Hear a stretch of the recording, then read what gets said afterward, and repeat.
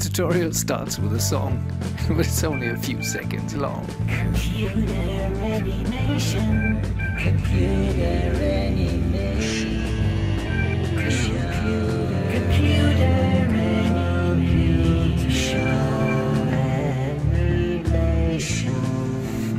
Let's get started with animation.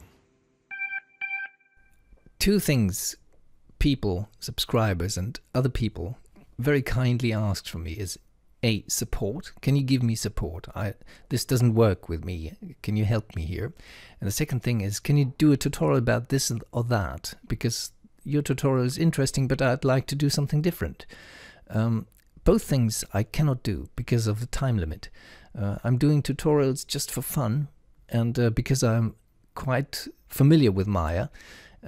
Actually, I've started using Maya since version 1, and that did lots of computer animations in the early 2000s, but not anymore, really. There's certain reasons for that, especially other kinds of work I'm doing. But I cannot give support, and I cannot follow your wishes to create a tutorial about this or that. So today I just wanted to create a 3D texture, and that's what I'm doing now. Okay, let's go to the curves and surfaces section for a change. We could do the same thing with polygon modeling here, but I'm a NURBS fan, as you know, and we move this sphere just over here.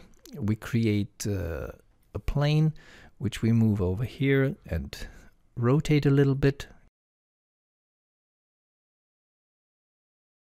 and a torus there, and the torus can be a little bit bigger, and we move it over here and we rotate it like this. So we have 4 objects in the scene, all NURBS, doesn't matter, could be polygons as well. Right mouse click on any of them, new material, and we create an Arnold surface shader like here. So they're all white basically. If we change the color here, they're all red. Trivial. Okay, we want to map the color to a texture, and the typical thing would be like this. The base color, we click here, and then we choose, for example, file texture. So we kind of paint a file or glue a file onto that texture, onto that object. And I often do this with a grid, and you see the grid working when you click here.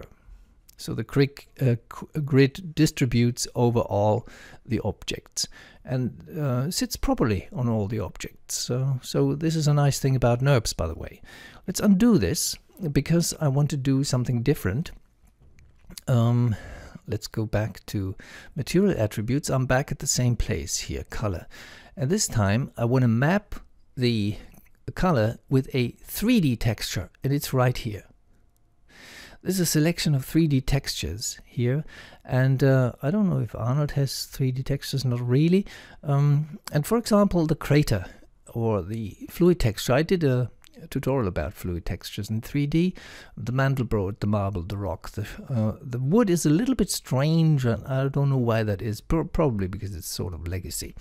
But let's go for crater, for example. And what happens now is quite interesting. Have a look. You see the crater distributing on all objects. And the interesting thing about 3D textures is that you have a box here. And when you scale that box, for example, you scale the texture all over the objects which are mapped with it. When you move it, the textures move with that box. In the attribute editor, you have the interactive placement. That's actually what we do now. And you have the fit to group B box, bounding box button here. If you click on it, the box will stretch all over the objects which carry that shader. So it's a big one now. And you can move it like this. And of course, you can animate it like this. And of course, you can map other textures onto that box. You have the texture here, the crater texture. By the way, you can rotate it, all right, like this. What I want to do now to finalize this, you have 3 channels. That's the color channels here. You have a shaker, which does different things here.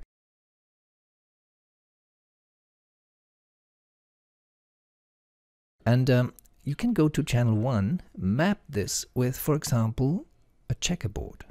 You see the checkerboard working now, only in certain sections. You see?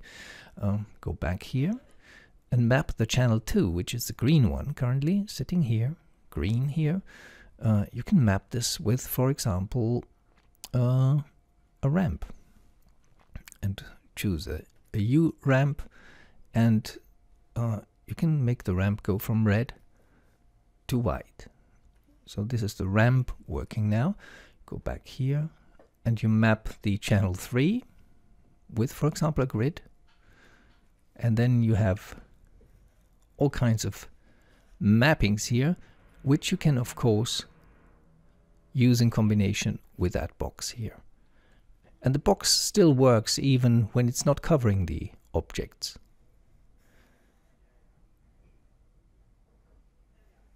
Do these things render in Arnold? Well, let's create an Arnold Light Sky dome and render the scene. Yes, it does. And having said this, I wish you a very good day and keep trying out things with textures. Bye bye.